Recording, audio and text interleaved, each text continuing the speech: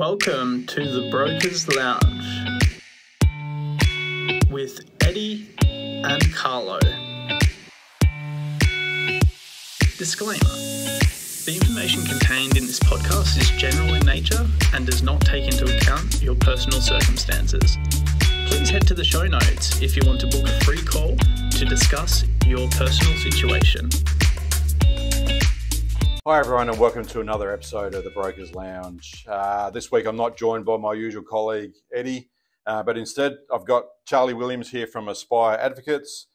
He's going to be talking all things about the property market and the outlook for the property market here in Victoria, but he's also going to give us some great tips on how to structure your offer and negotiating effectively as well. So Charlie, a very big welcome to you, mate, and thanks for joining us here at the Brokers Lounge. Pleasure. Perhaps to get started, it'd be great to hear a little bit about yourself, who Aspire Advocates actually are and what they do. And then we'll kick into some questions that I'm going to fire away at you. Yeah, beautiful. No, thanks for having me. So personally myself, I've been in property for a bit over 10 years now. I work at Aspire Advocates. We're a boutique buyer advocacy firm based in Armidale. Been in operation for a bit over 10 years now, so we know a thing or two about property in Melbourne. You'd hope so after about 10 years, correct? Yeah. Yes. Excellent. Yeah. Very good. Well, we'll jump into it because we've got a few questions that we've got lined up for you, and we just want to keep this as open as we can and hopefully give all our listeners out there a bit of an idea as to what's happening in the property market, because it is changing quite rapidly. Definitely. And everyone's got their views on as to where it's all heading, but probably no one's got the crystal ball, unfortunately. But let's see if we can get through some of this. So first question I wanted to ask you, Charlie, was around what's the current state of the property market here in Victoria and property prices here in Melbourne and regional Victoria trending upwards or downwards? I feel like I know the answer, but I'd rather hear it from the expert. Yeah, it's a great question. I think it's not necessarily one market, and there's so many markets within markets in Melbourne. So it really depends on the suburb that you're looking at. I think if you looked regionally, we're seeing a slight uptick in those regional hubs, places like Geelong, Bendigo, Albury Wodonga, Wangaratta, slight uptick in those sort of regional areas. The peninsula, absolutely decimated. It's like a cliff face just going. We've had this conversation, haven't we, about my own beach house? So, not happy about that one. Don't sell.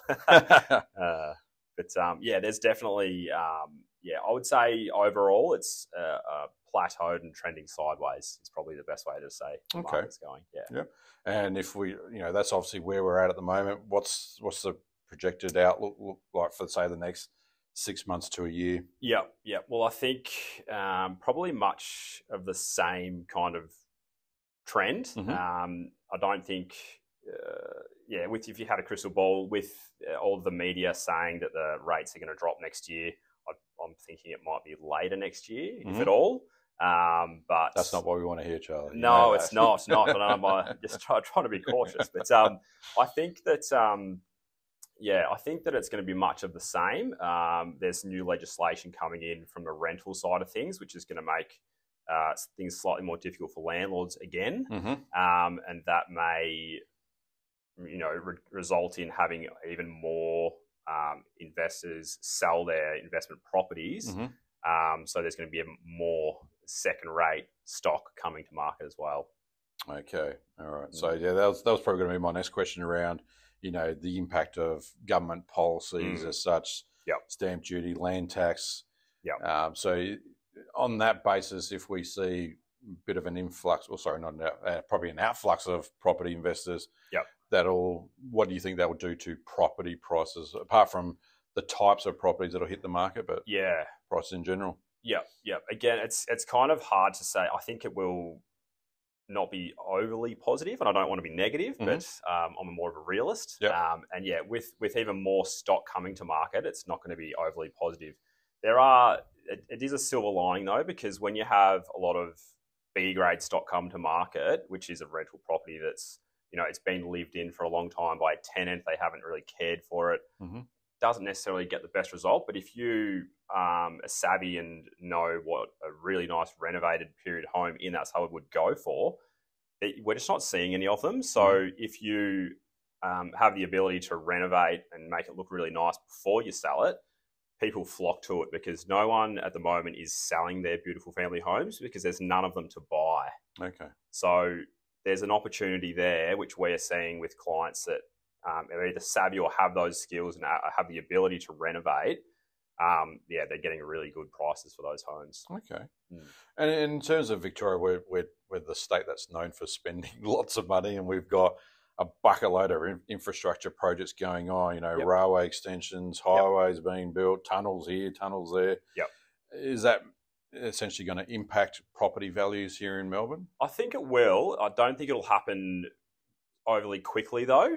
I like the suburban rail loop, I think, is going to be amazing. Yeah. But I feel like I'll probably have a walking stick by the time it's completed. If you're going to have a walking stick, mate, you know that's going to happen to me. That means I'll probably be well and truly gone by then. So, but I think that would be great because it'll sort of create a big ring around Melbourne, and you won't have to go from Hurstbridge to into the CBD to then go out to somewhere like Cheltenham. Okay. It'll be in a ring, so it'll make traversing Melbourne a lot easier. I think it'll be really good. Yeah. Do you reckon that'll set us apart from other states then, based on what they're doing? I think so. Yep. I think it'll be the place to be. Pardon the pun. Whoa, we can have those number plates back again with Victoria, the place to be. I like it. Yeah. And would you think that the property market here in Victoria is more favourable to sellers or buyers as we are today? Yeah. Again, it's a bit of a two-way street with that. If you've got a beautiful family home or a new big family home, you're going to do really well if you want to sell it because there's just not many of them around. So when they come to market, they absolutely fly. Yeah. But there's also a lot of opportunity there for buyers because we're seeing real estate agents are a lot more inclined to sell before auction. We've actually got a live negotiation going on this minute where we put an offer in prior to auction, which has been accepted before auction. I went to an REIV event last week. In the last 12 months, offers prior to auction have gone from 10% to 20%. So, oh wow! So there's definitely been a lot more agents wanting to get deals done because I think there are a lot more properties that are not selling or they're passing in and then they're having to put a sticker price, a single sticker price on the property and then they sit there, which nobody wants. Yeah, I was going to say that's probably the real estate agent's worst nightmare, isn't it? Having it really is. Properties sitting on the market for way too long. It just gives a real negative story, negative vibe to the buyers out there. So, and everyone sits back and goes, well, if they're sitting there for that long, well, there's a good opportunity here that we might be able to pick it up at a much lower price. So, correct. Yeah. Correct. I wouldn't mind asking you a question that we had in one of our previous podcasts around the new Victorian government's, it's a temporary measure, I know, but with regards to off-the-plan stamp duty concession. Who do you think it will potentially benefit the most, and do you think it'll actually have the desired effect that the government actually wanted it to, considering it's only going to go for 12 months? Yeah, it's a great question, and the cheeky answer is probably I think the most benefit will go to the developers and the builders. Yeah. We generally don't recommend clients purchase off the plan at all, unless it's we really try to steer them clear of buying off the plan. We just don't think they're great investments at all. There'd be a very minor scenario there where you've got a small boutique block in a great location, which is highly desirable that then we may consider, which you could get some growth out of. But if it's just a large high rise where there's 300, 400, 500 apartments, you're not going to be able to make any money out of it. It may be good for renters, the supply of rentals, which may ease the rental crisis somewhat. But we generally say to clients, we can find you something better than a brand new apartment. Because it's essentially been the allure of the stamp duty savings that have drawn people towards these off-the-plan purchases. But I think with the way things are going in the construction industry as well, it's there's a lot more nervousness around buying off the plan. Correct. Yep, I totally agree. we try to steer clear of those altogether, unfortunately. That's right. It's not for everyone, that's for sure. So, and I wouldn't mind asking you a question with regards to the expected. This is purely for investment properties now. Mm-hmm. What is actually the expected return on investment for rental properties here in Melbourne and also regional Victoria? Because I know, from a lending point of view, we're typically having to build in servicing calculations, and we go, well, the expected rate of return, if we used to work off 3.5%, 4%. It's probably now maybe lower towards the 3%. I'm not too sure, but keen to hear your thoughts with regards to that. So that's probably part one of my question. Then part two is around, are there any emerging areas here in Melbourne or even regional Victoria where you could potentially get much better investment returns? Yep. Yeah, okay. So and we won't hold you to it, we promise. Yeah. No, thank you. Well, I think with regards to returns, it's a sort of a two-pronged approach, because you've got the yield and then you've got the growth aspect. So if you're looking for growth, there are emerging pockets that we look at. There's places like the Marybeck Council, which is the inner north, sort of your Coburg North, potentially a bit of Reservoir. I know that's probably a gentrifying suburb, but those sort of pockets are okay in Melbourne. Places even like Croydon, Ringwood, those pockets, because you've got Mitcham, Nunawading, Blackburn, which have done really well, and the price point's sort of up towards that 1.5 and above. And a lot of families can't afford that price point now, or the first home buyers are getting pushed out to that next ring. So that's your Croydon, Ferntree Gully. Those pockets are actually doing reasonably well, and I think over the next short to medium term, that area might actually do quite well.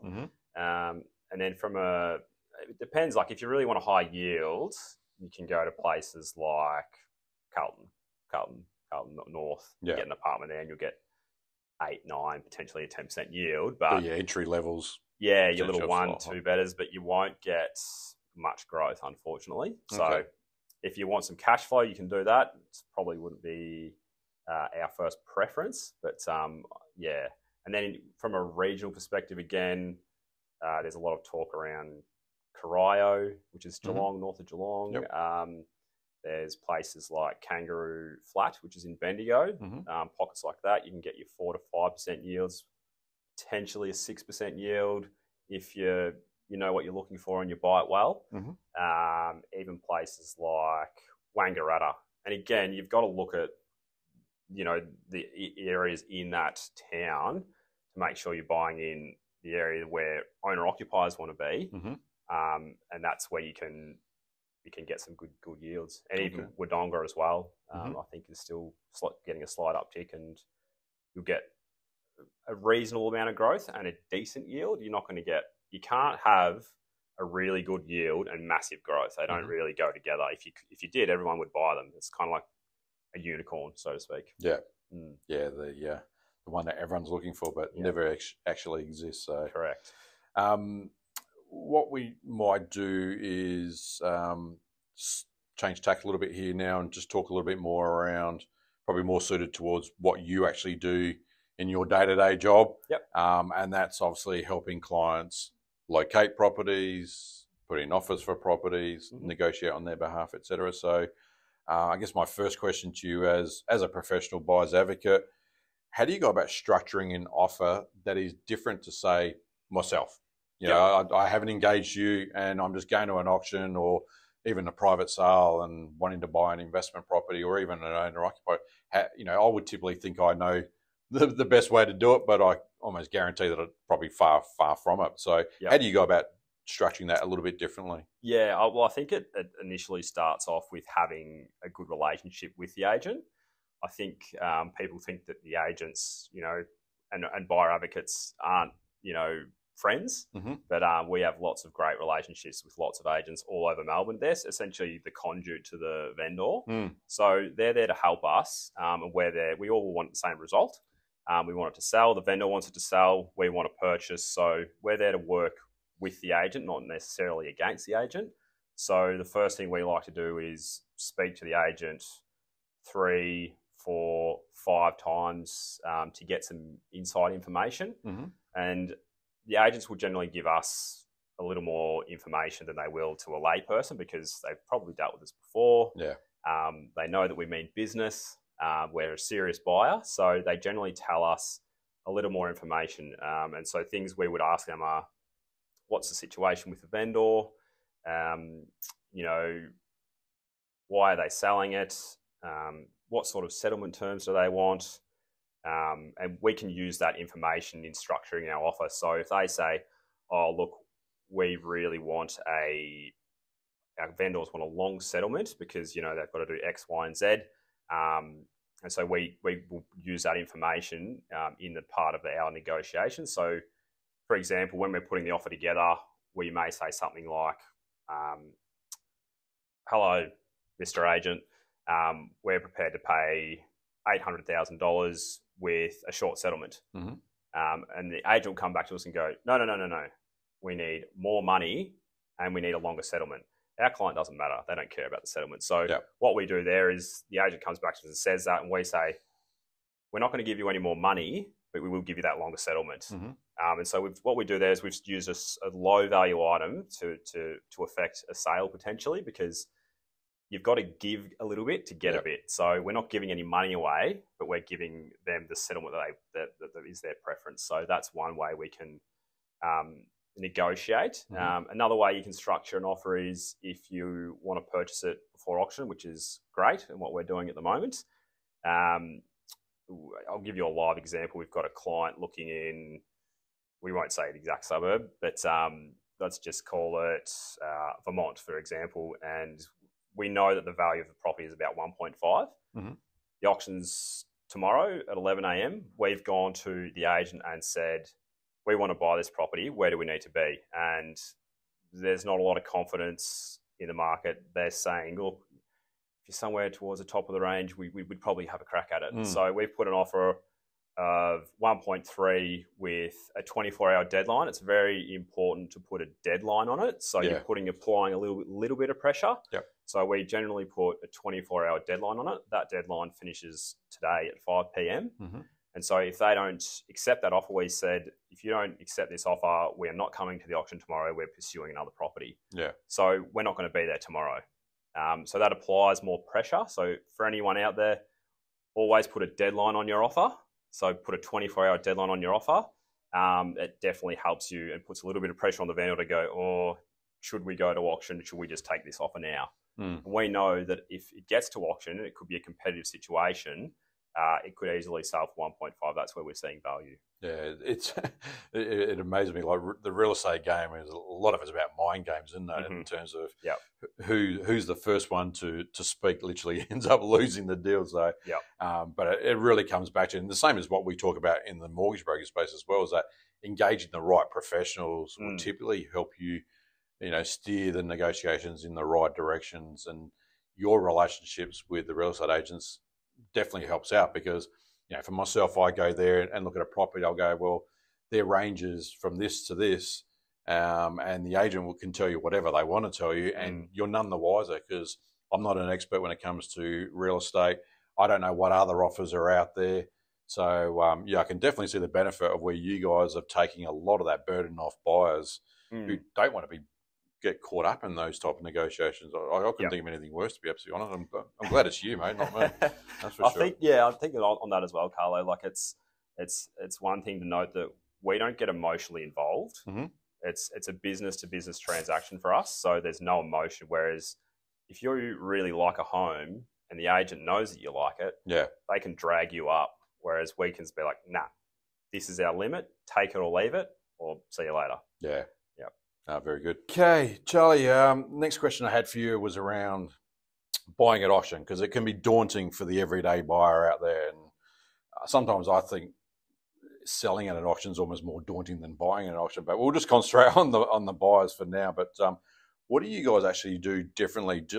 I know your preference is to try and purchase a property for your clients before auction, but say it does go to auction and they're engaging you to negotiate at the auction itself. Mm-hmm. What advantages do you guys have compared to someone like myself on the day of auction? Yep.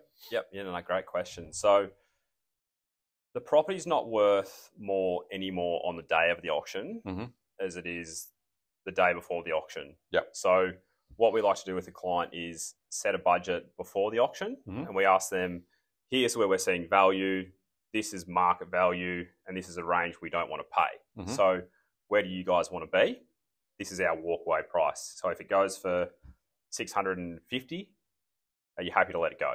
Yeah. And we set that budget before the auction. So we never overpay for property at auction, and we're happy to let properties go if they do get to an emotional range. So as part of your process when clients engage you is to do that market analysis and do a lot of prep work leading up to the day of potentially putting in an offer or going to auction, that the client should have absolutely no hesitation in terms of setting that desired or that maximum amount, because they know there's a lot of research that's gone into it as well. So, correct. Yep. And we use, I guess, a methodology that's similar to how a real estate agent values property, and then we overlay how a valuer values property, and we use the same software.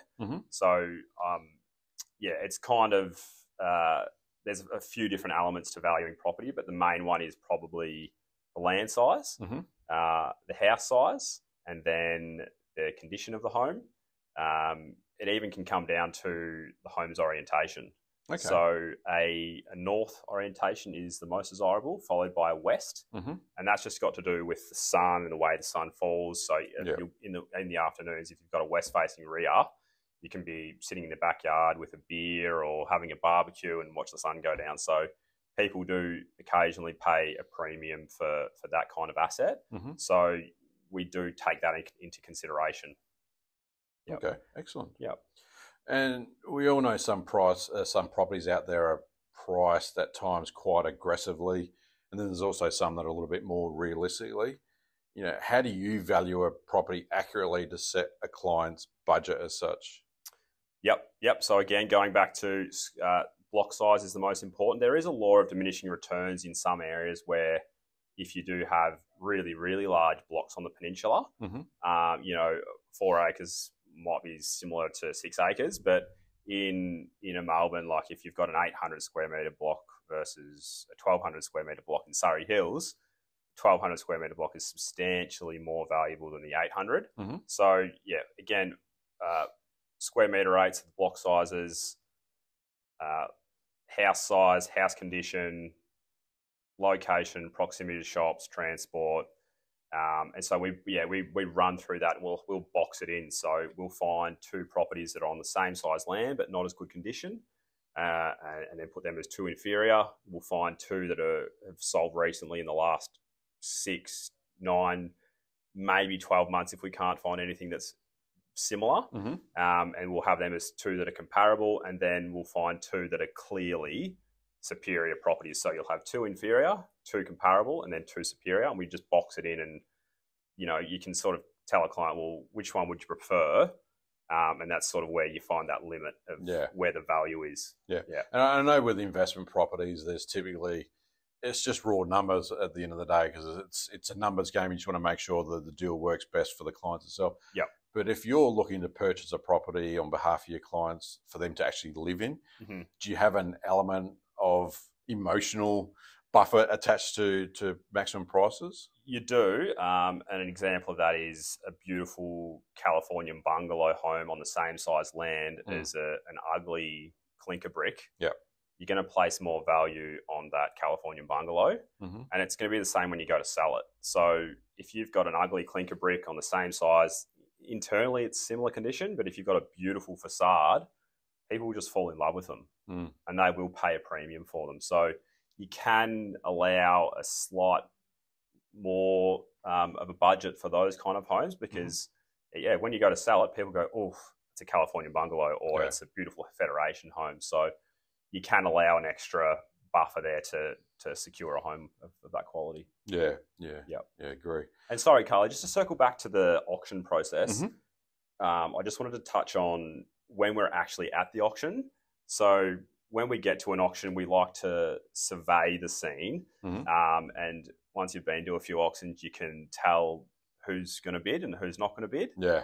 And there's telltale signs everywhere. So if they're tapping their feet, or their hands on their face like this, or if they cross their arms, it generally means that they're very, very nervous and they've got something to hide. Yeah. So when I used to cross my arms so my wife wouldn't grab my arm and put the arm up. So that was the reason why I used to do that. So that's also a good way to keep you out of it. But yeah, they're telltale ways where you can rock up to an auction and go, he's going to bid, that couple's going to bid, they're definitely going to bid, and then you can work out your strategy on the fly if it's going to be competitive. And there's certain strategies you may use. Let's just say that the quote's 1, 2, 1, 3, and we know it's good buying up to 1, 4.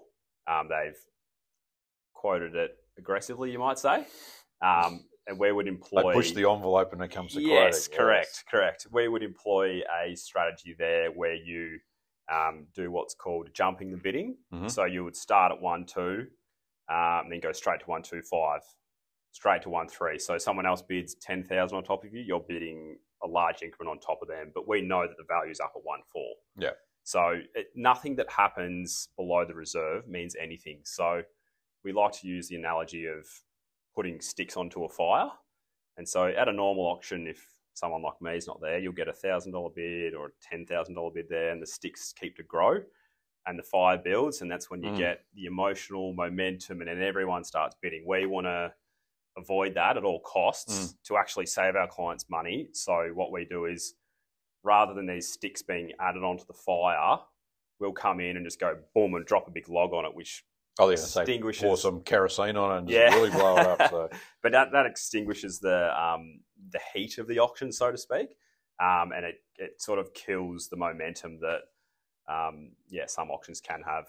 Just takes the heat out of it. It's interesting because that's a great way to understand the auction process and how you guys analyse the audience. For me, I'm similar in the sense that I like auctions purely because you can see what your competition looks like. These private sales or sale by set dates, really difficult because you've been asked to put in your best offer, and you've got a final date to submit it by, but then you don't know whether there's a Dutch auction going on behind the scenes. I don't know if that's even legal in Victoria, but yeah. I think once you've spoken to enough agents, you can work out if there is enough other offer or if there isn't. And then if they say they've got another offer, you can ask them questions like, oh, so who is the offer from? What's their family like? And if they have a really good backstory to it, you can tell that it's genuine. Or sometimes they might and then you know that it could be a bluff, so to speak. Yeah, it's a good lesson. You've got to engage the right people. And we've been banging on about this for a long time around getting the right team around you. You know, obviously the Link Wealth Group, financial planning, getting the right type of advice. Exactly, yep. Linking up with myself as a mortgage broker, make sure obviously you get those pre-approvals done. Exactly. Don't just let Charlie go and bid for properties that you've got a pre-approval for. So, but yeah, it definitely, if you have the right team around you, you can easily achieve the right result. That's for sure. Yeah, definitely. I think, or probably less chance of paying too much. Correct. Well, we won't pay too much because we'll just let it go. There'll always be more properties, and there'll be off-market properties as well that we can get access to, and where you won't have that competitive situation at all. Yep. Very good. All right, I'm going to ask you one more question because I've obviously seen the benefit of working with a buyer's agent, not for myself personally, but for clients, and we quite often do it when we've got clients that are buying through their self-managed super fund. So we definitely know the advantages, but it's probably a good opportunity for yourself to tell the audience in terms of, what's the biggest advantages of working with you in terms of locating and buying a property? Yeah, no, great question. So, in 100 words or less. 100 words or less. I always say that to Eddie. So I think there's sort of 3 or 4 main advantages that we offer to clients. Firstly would be advice on what to buy. Yep. But more importantly, what not to buy. There's a lot of lemons out there. Yep. So that would be the first advantage. We say no to a hell of a lot of property before we find one that we go, oh, actually, this one actually looks pretty good. We should have a crack at this one. So advice is the first one. Secondly, negotiation skills. So most real estate agents sell a property every 7 to 10 days. Most people looking do it every 7 to 10 years. So they're simply better at it than you. Yeah. And we know all their tips and tricks and what they say and why they say it. And they will gather information on a buyer and say, did you see the one around the corner? And they're not doing that to be nice. Say the one around the corner is listed for 800 and you're looking at properties that are 700. They now know that you've got 800 to spend. Yeah. So they will, if you are interested in the $700,000 property, they'll drag you up to 800 because they know that you've got that extra money to spend. Yep. Yep. And then I think it's the third thing would be probably around looking at property itself. So we look at, I think on average, 50 to 60 properties per client before we find one that's suitable. Wow. So we're looking at a lot of property. We do what's called a property tour, where we look at between 6 to 8 properties. Some of these will be on market, some will be off market. They'll all be within the client's budget, and we'll work towards probably a Thursday where we inspect one after the other. It will be there for 20 minutes, go to the next one. So we'll look at 8 properties in a morning sort of thing. And one of 3 things generally happens after that is they'll say, hey, Charlie, we love number 4. We want to buy it. And then we go into our negotiation phase where we accurately value the property and then set a budget and work towards buying that as far below that budget as possible. Sometimes clients will go, oh, we love the location of number 2, but the accommodation of number 5. And then we really know what the client wants and we can sharpen up their brief. And that's when we get really good access to those off-market properties, and we can call all the agents and say, hey, you know that one you sold around the corner? Do you have anything similar? And they go, oh, actually, yeah, I just... They've always got one sitting in the wing, They've always got one they? sitting in the wings, yeah, and we can just sneak through and snap it up before it comes to market. So there's some of the main advantages, I would say. Yeah. Very good. Well, I think we've gone through the bulk of it now, so I just wanted to say a very big thank you to yourself, Charlie, and your insights into the property market here in Victoria is really appreciated. But the tips around structuring offers and negotiating properties, hopefully the listeners out there will find it very insightful and very helpful, most importantly as well. So thank you once again. No, I appreciate it. Thanks for having me. Yeah, until next time, we'll sign off from here, and obviously continue to keep dropping us lots of comments and notes and give us lots of questions as well. Subscribe to our podcast, and we'll see you next time. Thanks very much, everyone.